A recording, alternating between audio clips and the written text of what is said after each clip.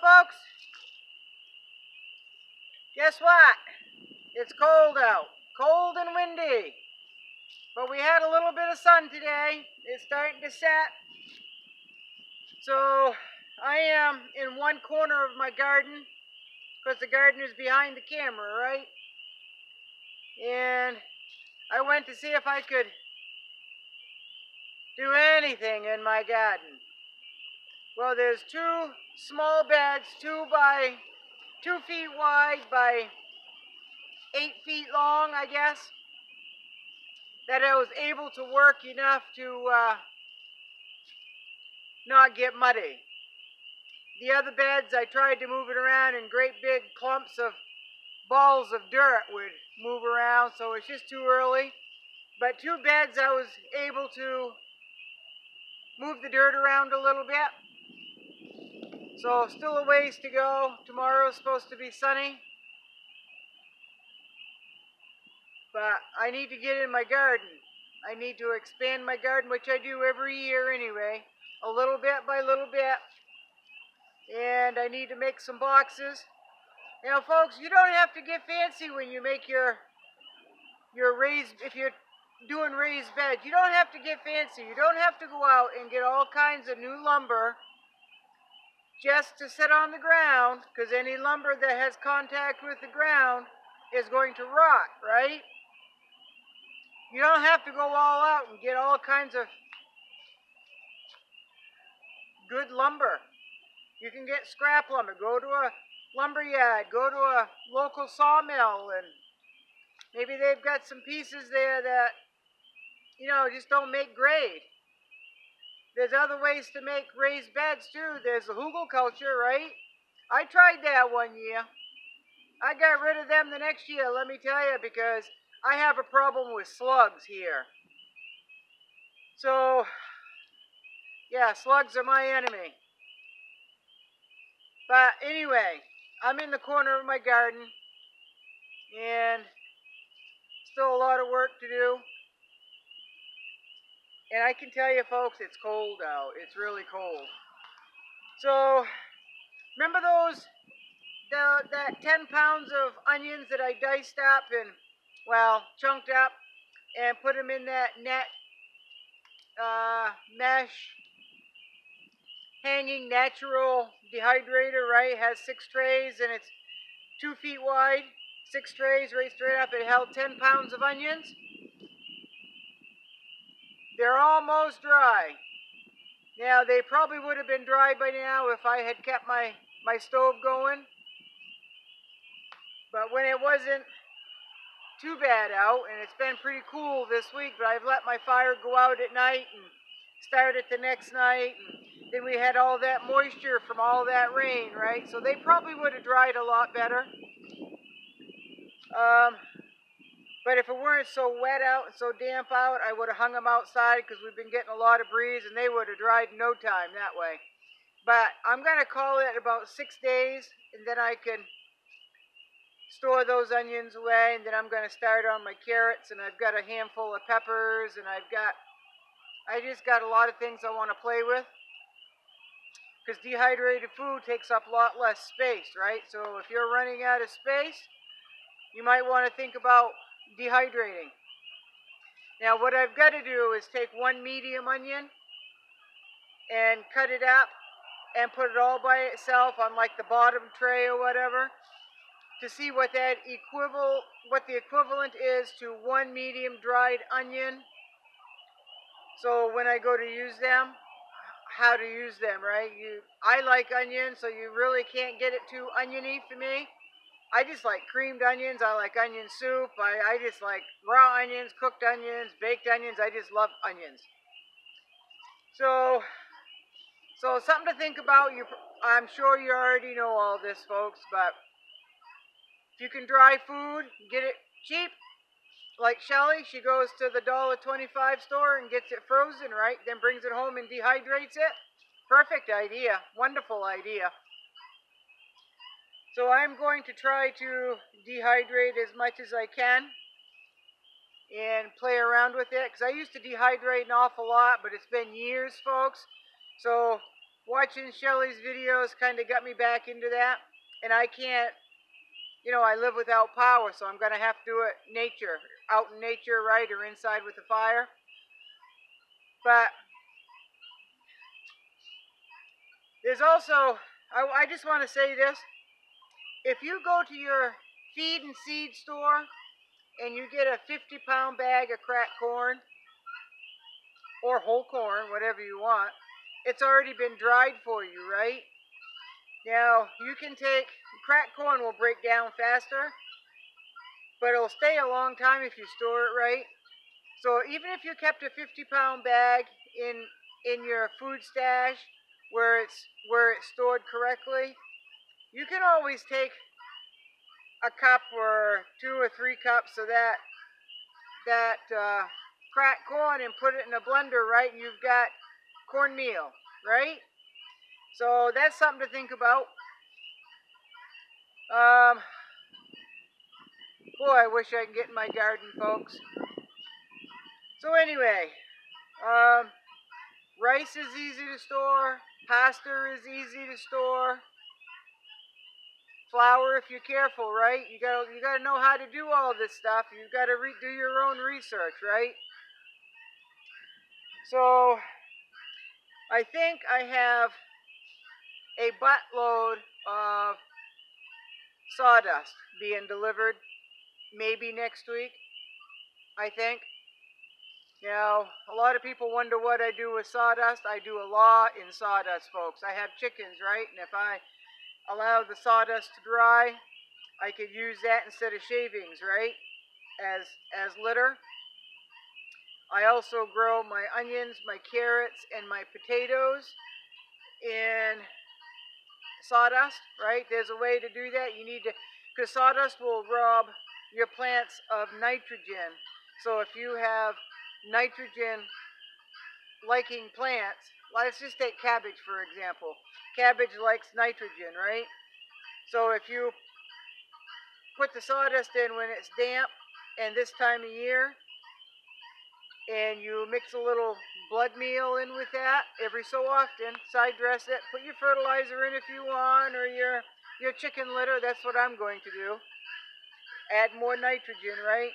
And as it warms up through the summer, we're hoping, right, that it warms up through the summer, and if we get a drought, that sawdust that is underneath your cabbage plants will remain damp, right? And also remain cool. So the cabbage really thrives in growing in sawdust, folks. Well, it does for me here anyway. You just got to pay attention to the nitrogen and side dress it as you need to. So I use it in my garden. I use it in my coops. And because this land was stripped years and years and years ago, right down to the clay, I cleared all this by hand, right? Afterwards, it was like a chop-in. It was seriously 4 feet of brush over the whole thing. Well, I moved all that out, and I got brush piles here, there, and everywhere. And so when it rained, it got really slippery. And I knew I had to do raised beds anyway because of the clay. And my garden is on a slope. It faces south. So what I did was laid down, I just got as many tarps, used tarps, as I could. And I covered my whole garden with it. Then I put down my raised beds. And then I took sawdust from the sawmill and put it on top of the tarp. Just because I've got brown tarps, green tarps, blue tarps, silver tarps. And it just kind of looked patchworky. So I just covered the whole tarps with sawdust. Now, in the 5 years that I have put the sawdust down, I keep having to put the sawdust down because everything comes from uphill and the snow melt and the rain runoff. Right down, smack down in the middle of my garden, there's a river. It's not a river, but it flows like a river and it washes the sawdust down. So I've just got to It's just cosmetic, folks. It's just cosmetic. And if I have time, I'll putter away at that. So that's another use for sawdust. I also have a sawdust toilet system in my house, right? Because I have no running water. So I use the sawdust dry toilet method. So that works really good.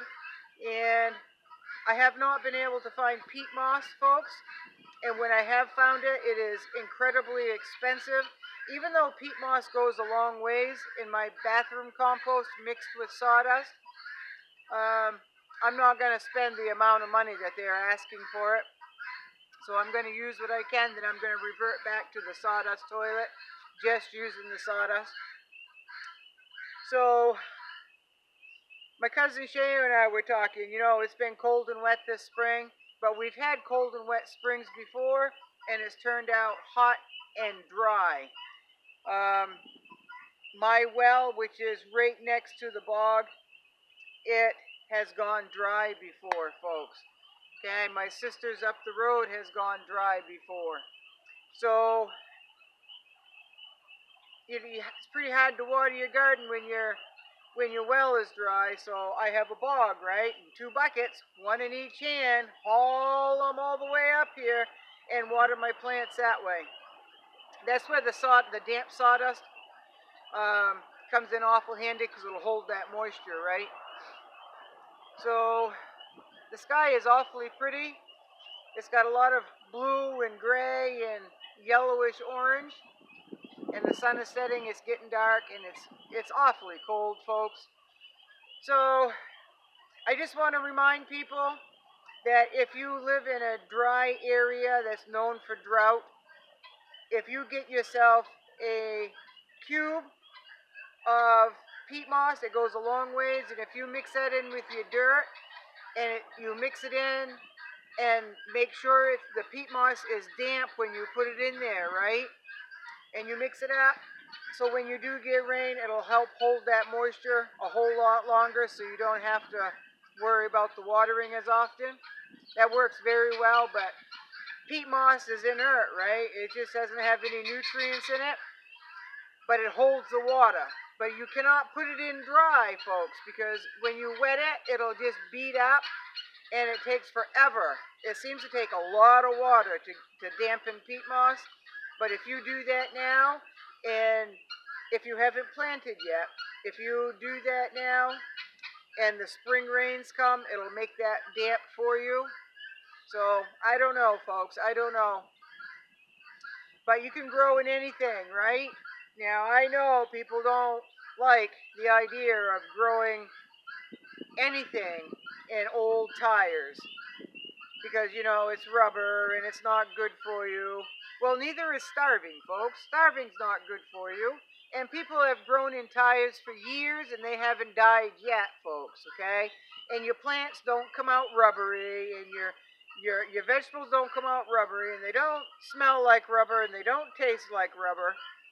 So whatever you can plant in, whatever you can find, old totes with a crack on the bottom, pail with a crack on the bottom, old tires, cut off barrels, scrap lumber, whatever you can, and fill them with dirt and plant something in it, folks. It doesn't have to be pretty in order to grow food. Okay, if you're looking for pretty, you're going to spend quite a bit of money, folks. And your belly's not going to care what that food was grown in. All right? So this is getting long. Thank you for coming back. I have not checked my mail. I have not checked my email. And I have not caught up on the comments, folks. But I will, okay? It's been an incredibly long week. And it's a busy time of year. So I probably will not be posting every day. Or so I might post 3 or 4 videos a day. Who knows? We'll see what happens, okay?